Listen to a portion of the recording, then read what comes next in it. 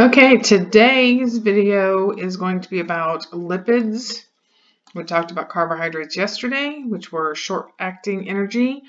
Lipids are going to be your long-acting. If you eat them in excess, they turn into fat. But let's go ahead and look at where we are on our PowerPoint. Remember, we've covered all of this. Lipids are going to be the monomer of, in order to be a monomer, it's going to have a fatty acid, 3 of them, and a glycerol, which is right here. They're held together by a carbon bond. You can see it written out here as well in the chemical structure. The polymer of a lipid is a waxes, steroids, phospholipids, and triglycerides.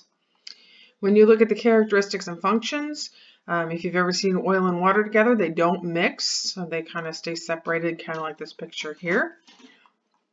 The reason why is because the lipids don't like water. They're stored for long-term energy. They help regulate cells, what goes in and out of the cells, the phospholipid bilayer. And examples are fats, oils, cholesterol, phospholipids, and waxes. Some facts about lipids are they don't like water. That's what the hydrophobic means. They're made, and most lipids can be made in your body except for lipids called essentially fatty acids. We'll see the essential fatty acids here later when we talk about other of the macromolecules. Okay, so lipids store more energy than any other macromolecule. They have flavor to food like bacon fat, I'm sure you've heard of that, and hamburger grease, and all those different fats that are in food that make them taste good. Some fats, when eaten too much, can make you overweight. We know that.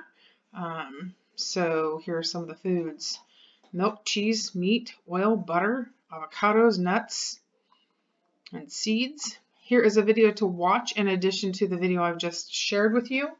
And let's go back to current lessons so we can see what else is on our list. You have an article to read here. You also have this information here to complete. You're going to continue working on your foldable. Inside the foldable, you will see the assignment. You'll see here is what's needed in the foldable, which was shared with you prior to now. And then your assignment here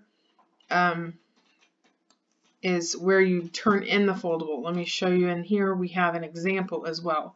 Here's some examples of what it could look like on the outside and inside. These are all due the 27th of January. I've also changed this date from originally, so you've got extended time. You have to choose one of these 3 projects, which we've talked about for well over a week. And that has been extended as well to the 29th. Here's where you submit that project to. Any questions, please ask.